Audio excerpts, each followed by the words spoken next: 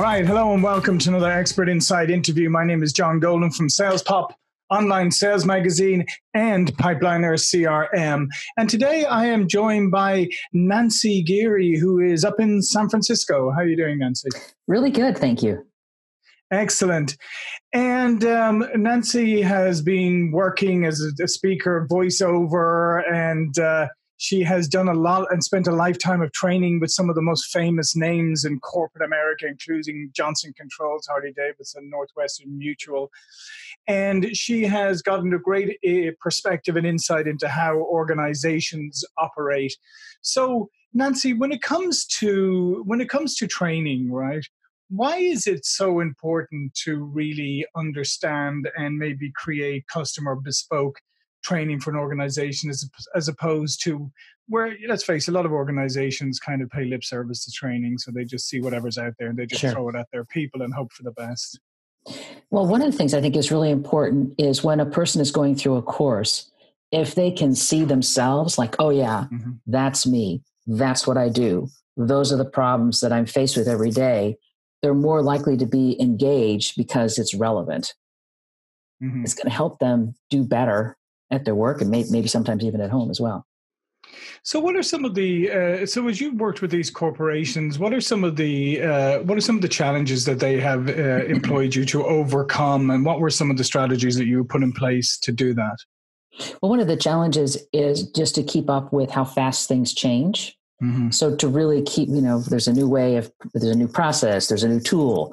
The way we're going to work is now moving in a new direction. We used to follow this path, now we're following this path. So just be able to have things ready just in time when people need it. And one of the things that I found was really important at the very beginning is to do some form of a project scope assessment, because what that does is it gets everybody aligned in what the goal is. What lane are we running down? What are we trying to accomplish? So that if anything starts to shift or move during the content creation process, you can make a good decision about, well, are we definitely moving in another direction as a company, so we need to adapt? Or are we letting some other kind of background noise come in and take us off what we really believe is a good plan to move forward with? Yeah, and also one of the things that you really advocate is the idea of storytelling and bringing content to life. And I was talking to somebody else recently about this topic as well, about why stories resonate so well with. I mean, we know instinctively that they do, but I don't think we always understand why. But most of us, culturally come from cultures with long traditions of storytelling and of verbal history and things like that. So why is it that storytelling is so powerful when it comes to training?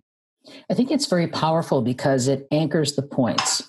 Someone can give a lot of facts about the success. They can get all the statistics about this is our successful quarter. They can run down, we met all these targets, but it doesn't really connect with the audience until you can put it in the context of a story. These are the people that we helped. This is what happened. We were able to change, the particular way of a customer's working. I had somebody that worked for me for a while, and he did, he packed boxes and he did accounts receivable. And he did not want to go to this all hands meeting for our big client at that time, because it was like, I do my job, I'm fine. Well, we got there, and he said, until people started telling stories, this is an energy efficiency organization, about the difference that we made in our state, the difference we made in a company being able to save enough energy that they could hire more people, or if the cost of renovating a building was cut way down, and that made a difference in how everybody was working together. And it was like, I'm so glad I went to this, because I had no idea what I was contributing to until I heard those stories about how our work is impacting businesses in our state. And, and he was a guy who was just packing, doing accounts receivable and packing boxes. And the story engaged him. Yeah, no, and it's great because we can get so caught up in the facts and figures and the graphs and all the analytics and everybody's talking about big data and data analytics, which has its place and is important. But like I said, I mean, it's no accident that oral traditions were used to pass down, stories before there was, written form, or when books and that weren't that prevalent or whatever, because of the impact stories had and the ability of people to be able to carry them forward, right? Right. And a lot of artwork too. You could look at this in a church, a huge mural on a wall, and they could tell the whole story to the worshipers, I guess is the right way to put it. But I mean, it was that talking about the first sales jobs, maybe, I don't know, but it, was a way to connect. They could look at the images, they would tell them the story, and then they would gain this understanding. And there was always, a lesson or a moral in a lot of the original fables and Bible stories. There were teaching points throughout all of those in a way of, this is how we're going to operate. This is how we're going to maintain order in our society. And when you do, work with companies and create, custom training and that, I mean, how much of that do you really try to embed, as you said, with storytelling and that to maybe explain concepts and things that otherwise might be difficult for people to understand or to retain? Because let's face it, I mean, what is the statistic? It's something like 80% of training is forgotten within the next first 2 weeks or whatever, something like that. But when you approach it, how do you ensure that there's a little bit more stickability, if there's such a word? That's a good word. Well, excuse me. As we're working through the content, we'll start out and we'll just do a straight up, here's the narration, here's the key points, this is the order, this is what we've got to cover. And then to come back and go, what would be a story that we could tell that could explain that point? And I sometimes, I liken it a bit to the hero's journey, that oftentimes it's not necessarily the company that's the hero, but they're like the guide. And they're, right. Make the customer the hero in those types of stories.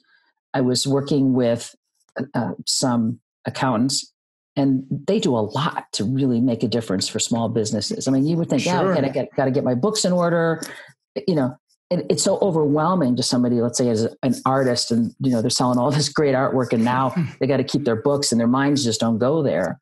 But then just that accountant, that bookkeeper that comes in and helps them get organized and gives them some good, solid business advice that can just make a difference, that can free them up to do what the part of the business that they're really meant to do, not the part that just kind of sucks the life out of them, if you will. Yeah. Yeah. And I think there's a really important point here that's coming through, and that's where you are looking to try and attach meaning and purpose to what people are doing, right? Because that's, after all, sometimes that gets lost in the mechanics of what we do. Right. So being able to connect and reinforce that makes people more, maybe more engaged in their own jobs, right? Yeah. Oh, everybody wants to feel that they contribute. That's what I believe. In whatever role they're playing in a company, they want to feel like that somehow they're getting up, suiting up, showing up every day and doing their special task, that it's going to make a difference in some way. I like to think that anyway. Yeah. And you've worked with some great organizations, yes. and obviously these are organizations with a commitment to training and development in different ways. And tell me, why do you think that is? Why do companies like that invest and consider important? Because, I have a background. I worked for training companies. I ran some sales training companies in the past. And I always said that if you've got 100 CEOs in a room and you said to them, who here thinks training is important, like 100 hands would go up in the air. But then if you said, how many of you are devoting budget to training this year? Maybe you get a couple of them, right? So we all, there's intellectually people say, yes, training is important, but when it comes to the actual investment or devoting time to it or whatever, they back up. So the organizations you've worked with, why have they seen it as critically important to engage somebody like you or whatever to really not just invest in training, but make it the best it can be? Well, part of it is certainly efficiency.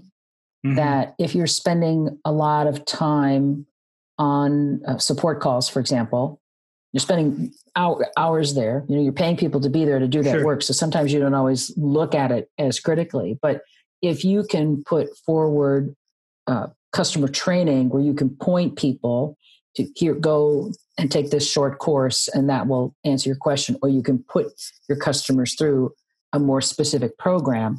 Your support calls should go down. And that's, a reduced cost of labor.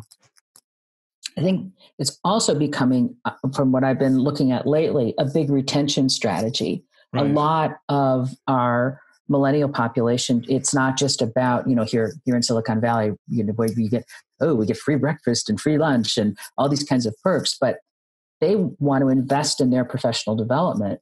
So if you want to retain people, give them a good breakfast, but then train them in how to do their work effectively and give them opportunities for professional development so that they can grow in their careers. So and I think that's a great point, and I think it's something that perhaps has gotten lost over the years.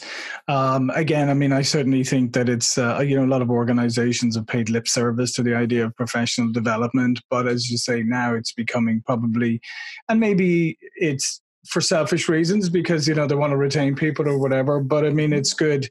It's good that it's finally maybe coming, getting the attention it deserves. I think so. And there's so many tools there that are available now where you can create things much more quickly.